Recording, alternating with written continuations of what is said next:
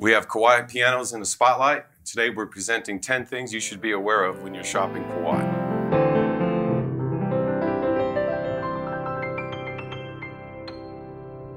Hi, this is Ted with Alamo Music Center in downtown San Antonio, Texas. And I'm Patrick Marr. You can find us online at alamomusic.com.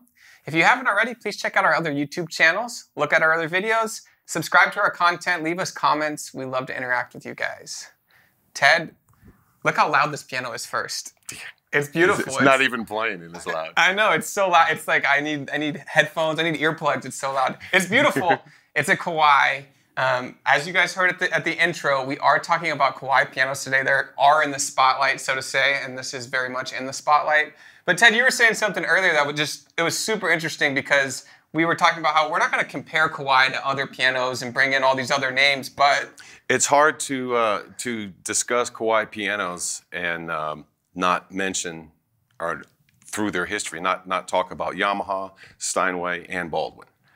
Which are those four right there? Those are factual considerations in Kawai's history of developing the piano and research and technology, and also part of their manufacturing history. It is. And so we are going to talk about those 10 things today that we really think you should consider and know about when looking for the right piano. And if you are looking at the brand Kawai specifically, these things might help you realize what kind of a company Kawai is and kind of where they've been and who they are and what they stand behind. Very interesting history. And so the first one, Ted? The Yamaha Kawai Connection. Yeah, so it's really interesting. There's a legend of Kawai, really. It's one of those things where history was happening before people's eyes and they didn't even realize the impact, and still it's incredible to look back. So you think about in Japan, a small village, Hamamatsu, Japan, and there is a guy who's a watchmaker. He makes watches, he makes reed organs, very talented young individual, Mr. Yamaha. And he is out, the legend goes, he's outside and he sees this kid pedal by on his bike. Or not, it's not a bike, it was a paddled wagon. Paddled wagon. Paddled cart. And so the paddled cart, he sees this and he's like, oh, that's really cool. And so he goes up to the kid and he goes, who built this paddled cart that you're riding? And the kid goes, oh, it was me. And immediately Yamaha's like, whoa, this kid really knows what he's doing. That kid ends up being Koichi Kawai. And Yamaha takes him as an apprentice. As an apprentice, right? In the very early stages of manufacturing pianos in Japan. They hadn't even manufactured any pianos. They had manufactured reed organs and something else, some kind of toy thing. Yeah, well, so Yamaha had this, he was a builder and really wanted to take on building pianos.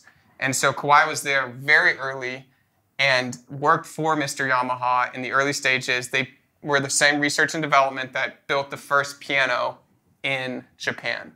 Very cool. Kawai has been there from the very, very beginning in Japan and has this amazing rich history to Yamaha, which are the two best brands out of the Japanese market when it comes to pianos.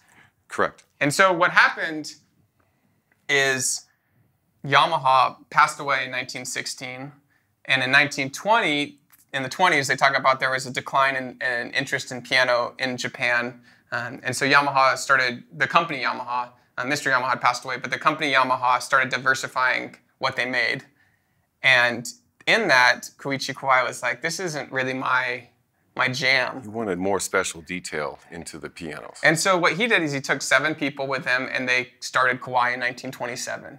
And so that was the birthplace of Kawai and why Kawai has this rich 90-year history and really how it's tied to Yamaha and how these both are amazing manufacturers and where the beginning all starts from. Well, it wasn't really like a plant walkout either at the same time, because when he took his workers and Koichi Kawai left, he actually had orders to fill for Yamaha as like a sub-manufacturer. So at least he knew his plant would have work. And the profits would come from whatever they would do over and above that. The work was there to get the company going, but the research and technology and the more precision development of the piano is something that Kawai wanted to do, which Yamaha at that time was really gearing toward the production line of pianos. So number 2 on our list is the 90-year history, family business, Kawai is still a family business. It's very interesting because we also, as Animal Music, are a 90-year family business, owned and operated. Just very fun to be a part of a business that continuously lives in a community, but also builds off of family and really strong morals and really, really cool things. So Kawai, Koichi Kawai, his son, Shigeru Kawai, and his son really took the research and technology to where we are today. Mm-hmm. And part of the early development was the quality and production of manufacturing. And that led to real competitive stakes along with Yamaha. Both Kawai and Yamaha started selling pianos here in the U.S. quite heavily in the 70s. By that time, Yamaha had been here, but in the 70s, it was really kind of the decade for Kawai, mm-hmm. because by the time you get to the 1980s, there are a lot of colleges and music universities that have Kawai pianos as their core rehearsal instruments throughout. Yeah, so very cool. They lived through the legacy of their family business and have a very strong kind of nucleus of who controls the decisions behind Kawai's manufacturing and their research and development through that. So today, Shigeru Kawai's son, Hirataki Kawai, sorry, names jumbling up in my head, but Hirataki Kawai is the president. He's been the president since 1989, is the president today here in 2020. Just a really cool thing to see how interested the family and how much they care and love for what they do. And so just incredible instruments.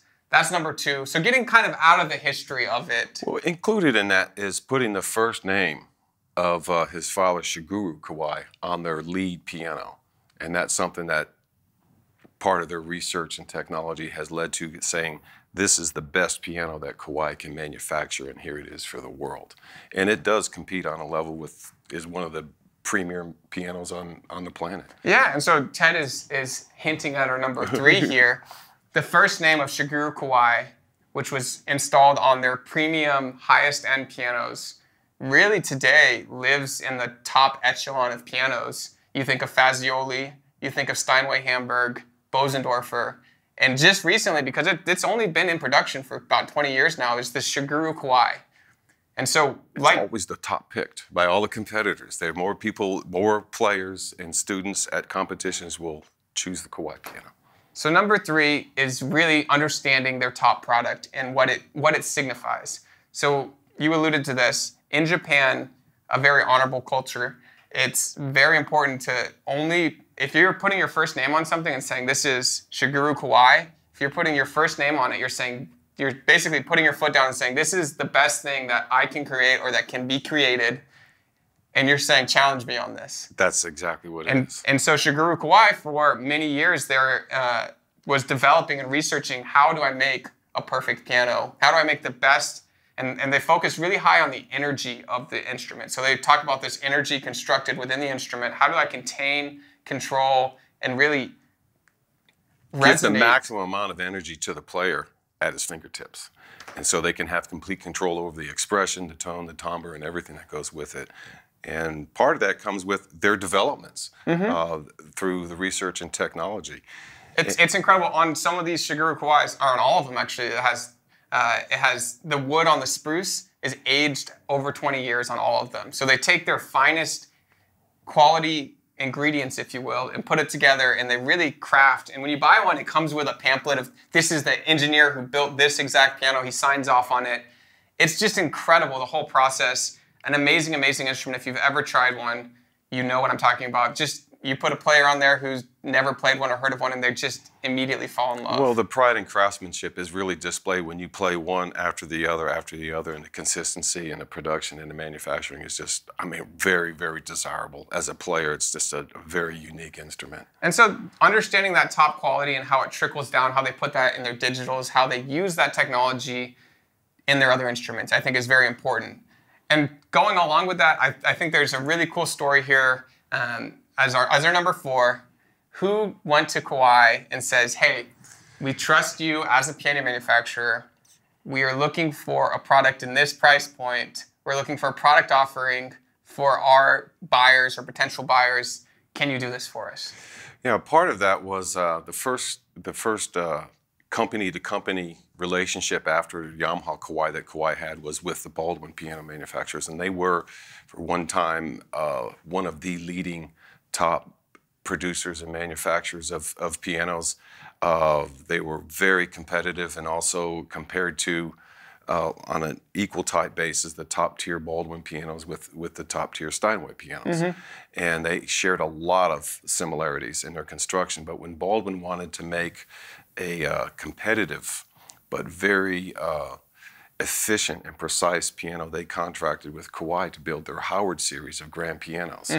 And that had a tremendous amount of impact for North American piano sales when those Howard pianos came out. And even now, as you know, we sell a lot of used instruments. Those are preferred instruments when they come through here. Those Yamaha, I mean the Kawais that are built for Baldwin, the Howards. So the Howard company and also the Boston company from Steinway were both contracted by Kawai.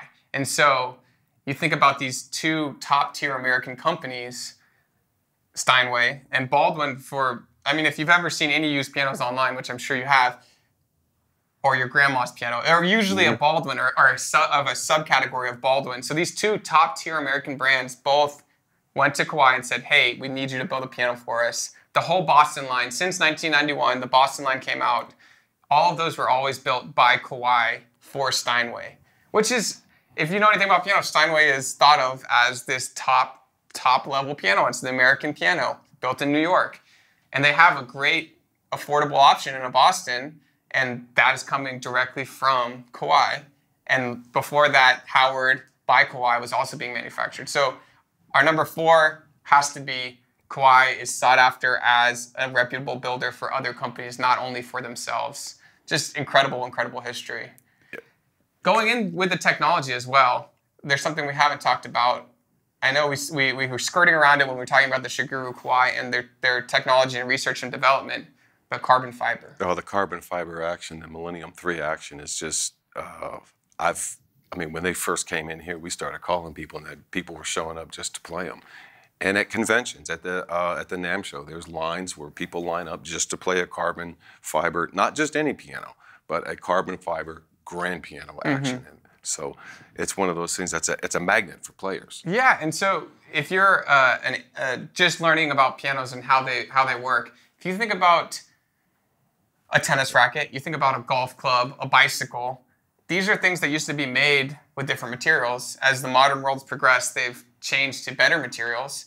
You think about a tennis racket, it used to be made out of wood. You swing a wood tennis racket like this and then pick up a carbon fiber one and swing it, where do you think is going to be a faster swing? Well, not only faster, but the strength on it, the tensile strength when you hit it is a lot, it's less giving on the wood, and it's just power. It's a transfer of energy. Yeah, and which is, again, harking back to Kawai, it's a transfer of energy. So you think of a golf club made out of wood.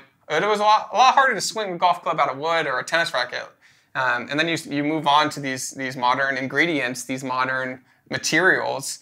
And the piano and musical instruments in general, it's very important to have wood as your sounding board, as the things that are going to make your instrument sound alive and sound warmth and sound resonant. It's very important for those. And we're going to do a video on some tone woods. You guys make sure to check that one out. But is the action necessary to have a wooden component? And it was a point that people were arguing for a little bit. And the Millenium 3 has been out since 2002 or 2003.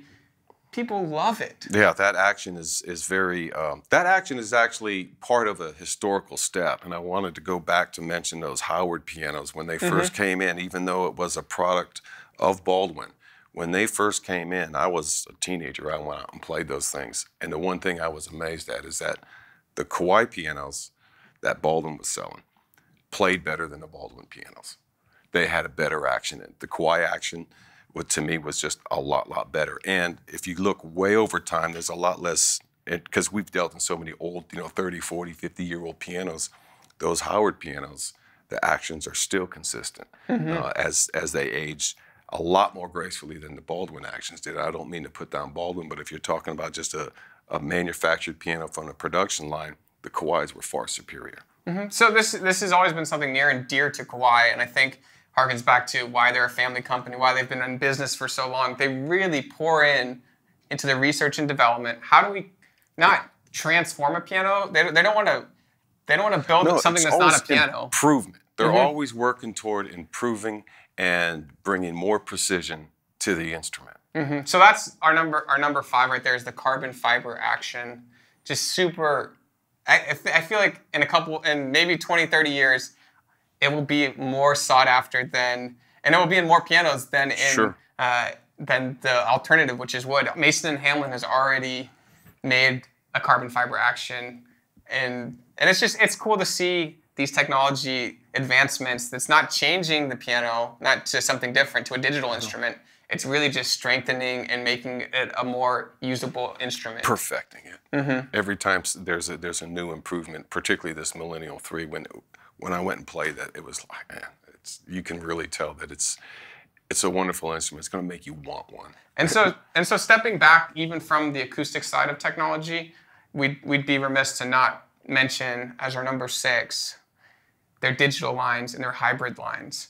So Kawai is the only one who makes a digital piano. At the time of this video, making this video, they're the only ones that make a digital piano. It's officially called a hybrid piano, but a digital piano, all digital sounds, no strings, that has a wood soundboard on the back of it. It's called a CA99.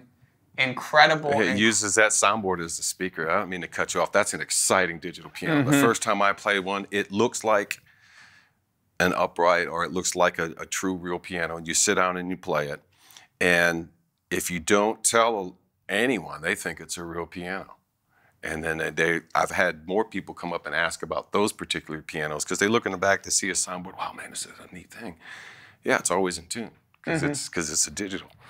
It's incredible. It's thinking the next step. How do I make this digital more acoustic? And then on the flip side, they're the only manufacturer at the time of this video, the only manufacturer who puts a touchscreen control panel on an acoustic instrument. Yeah, that means anyone can go there and just pick, and you see the instrument. It's got a grand piano. You hit it. It's got like a different kind of digital electric. We've done videos on both of these. So the digital we were talking about is the CA99. The acoustic with the touch control panel on the left cheek block is an AURES system, AURES, an AURES system. So they're really trying to branch acoustic and digital technology so that it's usable, it's what you want. If you're looking for a digital where you need headphones and you need it lightweight, you need to be able to move, they have a digital for you that sounds like an acoustic instrument. They're really trying to create that warmth that the acoustic speaker, that wood soundboard projects. And if you're looking for an acoustic instrument that can do digital things and you can play strings with your acoustic piano, they do that. And I applaud them for that because it's very cool how they're connecting this technology. So if you are looking at Kawai brand, there's a whole spectrum that goes from full acoustic to full digital and everything you can think of. In between, too, the hybrids are just a wonderful merge. Yeah, so number 6 is the hybrid and a digital technology that crosses over to the acoustic side of things. One of the best manufacturers that does that. Which leads us to number 7. The series. Know Your Series by Kawai. It's really important to know exactly what you're looking for and make sure that you're looking at the right series. A lot of these pianos can look similar, and they're very different. So behind us, what do we have? We have a K series. It's a K200 in Ferrari red. Beautiful. But the K series is kind of, when you think of a traditional upright piano, it's going to look, usually it's in black, but it's going to look something like this. And they have available finishes on it, but kind of very straightforward, high polished, beautiful uprights. And that goes from the K15, there's a K200, K300, K400, K500, K800. And so those are just, it gets bigger in size every time. They get taller. They get taller and taller. So the K series, if you're looking for an upright, I'd highly recommend. If that's not the style for you, if you're looking for something a little more, what they call American-made style, like the P22 by Yamaha or these old Baldwin and Hamilton pianos, a little more boxy, a little bigger wheels at the bottom as well, you might be looking at an ST1. So that's just kind of a one-off, but very highly sought after in institutions. It's called the ST upright, ST1. And so those are your upright lines. When you move into the Grand Series, there are 3 different ones. There's the GL Series. So the GL Series starts off an Indonesian-made kind of like a lot of the manufacturers, they'll have an affordable piano that they kind of manufacture at a higher rate. So they have this GL10, and they've moved the GL20 into Indonesia as well. So the GL10 and GL20, and then at the GL30, it moves to the Japanese facility, and the GL30, 40, and 50 and again, it's just size differences. You get a little bit more length. The GL50, I think, tops off at about 6'2", and then you move to a GX series. So in the Grands, you got the GL series. The GX series is that. They call it the Black series, the BLAK series, and that's the GX. So you have GX1 all the way up to GX7. And so that's kind of the top of the Kawai line, the K Kawai line. And you'll see at that point, the upgrades go into the SK series, which is Shigeru Kawai. So it doesn't say K Kawai or Kawai on the fall board anymore. It says Shigeru Kawai in a very nice, beautiful gold. Like his signature. It's a gold font. It's beautiful. But that's the SK series. And you have the SK, I think it starts off at an SK2 and it goes up to about an SK7. Again, just size differences. So just be aware of what you're looking at, because there are differences on where it's made and how it sounds, what it looks like. But really starts at SK again, GX, GL, those are the Grands, and then K series in the uprights, and the ST1 if you're looking for something a little more traditional in-home.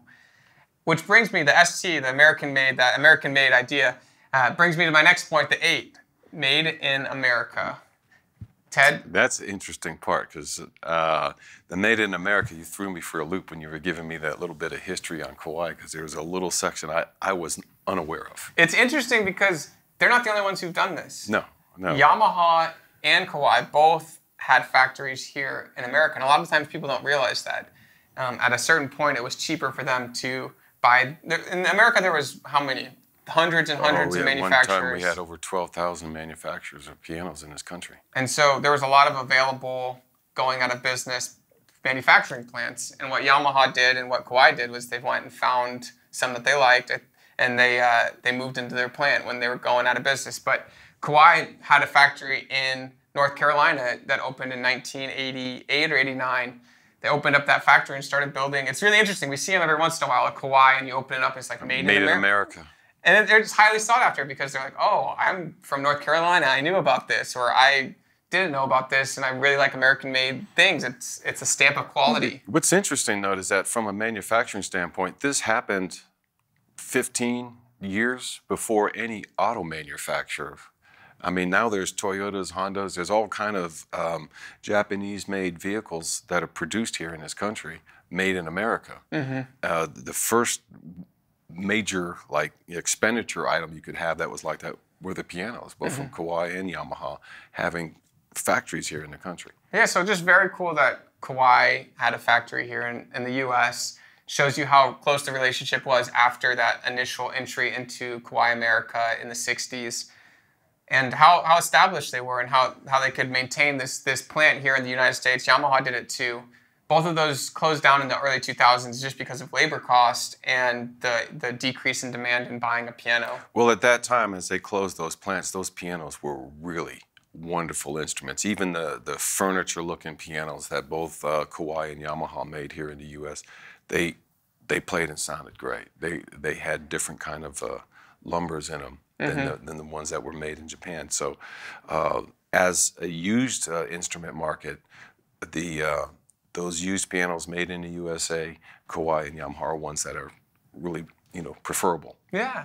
And so number 9, this is a very cool piece of information. If you are looking at the very high-end Kawais, there's this really cool thing that they do, just that last little perk of buying a Shigeru Kawai. So they're most expensive pianos, and I would say it's their top-of-the-line product. It's incredible. If you haven't ever played one, again, you need to go find a dealer for Kawai and go play a Shigeru Kawai. They're just amazing instruments. But what they do, and the last step that they realized is so important in owning a piano, they will fly. They have a Japanese technician that will come to your house or to your university or to your concert hall, and they will sit with it for one whole day. It's usually about 6 to 8 hours. He's come to the store before and done this in our in-home Shigeru Kawais that we have here. they sit with it and they spend 6 to 8 hours meticulously going over everything in it, voicing it to the room, voicing it to your liking, tuning it up. It's incredible to see how much precision and how much time they say. This is a precision instrument. This is a Ferrari. This is one of those things that that last step can make such a difference to the player. We're willing to invest in that the closing final step and getting the right technician out to you. And it usually happens within the first year to 2 years of you owning it, because this guy is going all the way around the country to people's houses, but they'll send a technician from Japan to come and do that in your home. As a side note on that, remember we have posted that video of Doc playing that Shiguru Kawai at that event that we held here, and the technicians came in and tuned and tempered that piano for about 6 hours, and then they came in a couple hours before, and I got to play on that piano before the video shooting, and it is amazing when you sit down and play one of those pianos that's gone through with the tech. It's just incredible. Yeah. To play an instrument like that. And number 10, bringing it home, Kawai is the recipient of over 50 international piano awards. That in itself is an accomplishment, and they don't rest on this and say, oh, we're an award-winning company that's built the piano the same way it's built it for years and years and all this. They look forward to those challenges every year, every exposition, every convention, every time there's a competition with a multitude of manufacturers presenting their pride and joy 9-foot concert grands up there. Kawai is the one that everyone has always got their eye on. Well, they're looking at these, again, going back to research and development, what they're coming out with and how they're transforming product lines and product divisions of music retail and musical instruments. It's amazing to see something like the MP11, which is their stage piano, be one of the highest sought after, I don't think that's the highest sought after instruments. And then you look at the Shiguru line, also highest sought after. And then you look at the CA series that they released recently. All these are award-winning product categories because they've taken the time. They're not just going to release. They're not going to just add a number at the end or change one little detail and say, oh, it's a new thing. There's no software updates. And so it's just incredible to see this company that cares so much about what they put their name on and being able to play those instruments. The art of piano. There's no other way to explain it. It's the art of piano, and with Kawai, it's almost devoid of a player. It's just like, this is the instrument. The player is who they're making it for. And the amount of desirability of an instrument, in an instrument that they create for every musician is just incredible. Yeah. So thank you guys for watching. Of course, Kawai is an amazing manufacturer. If you are looking at one, we wanted to bring you the top 10 things that we think transform their product offerings and why they are who they are. And we applaud you for looking at them as an option.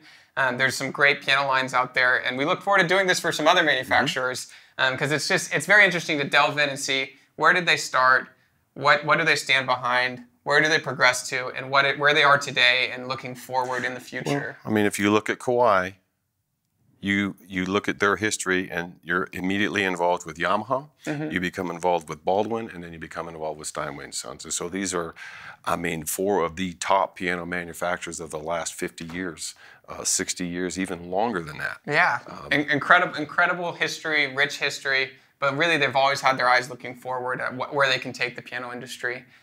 Again, we're Alamo Music Center. This is Ted Barstow. I'm Patrick Moore. Thank you guys for watching. Make sure to check out our other videos. Thanks.